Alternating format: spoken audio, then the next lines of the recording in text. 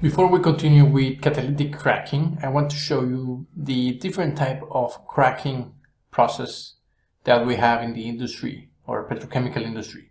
And well, actually thermal cracking is not that extensively used nowadays. We now use catalytic cracking with the catalyst, or we use steam cracking, which is much more efficient.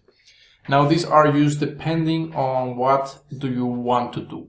So for instance, if we're talking about a long chain, we will typically be doing a catalytic cracking because this will break the long chain into two molecules. If you're talking about thermal cracking, you will do the same. This is a little bit more expensive, requires high temperatures and so on. Steam cracking, you already know, guys. These are used for small or middle molecules to essentially increase the ethylene, propylene, and butane contents. Okay, so what do we crack? In catalytic cracking, we tend to crack long chains.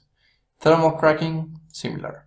In steam cracking, medium chains, because we want to produce small chains. In the catalytic cracking, we want long chains to convert to medium chains, especially for gasolines and other fuels.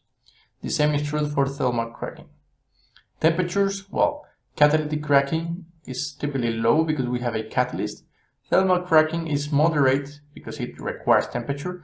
And steam cracking will require a very high temperature in order to break medium chains into small chains.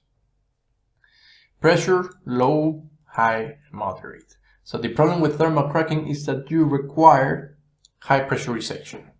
Whereas in catalytic cracking, we don't need temperature, rather catalyst.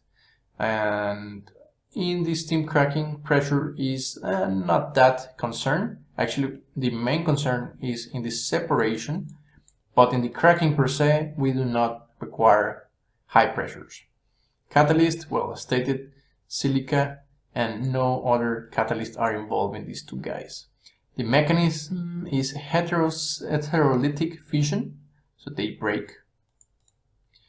And homolytic free radical will be the mechanism of choice for these two right here.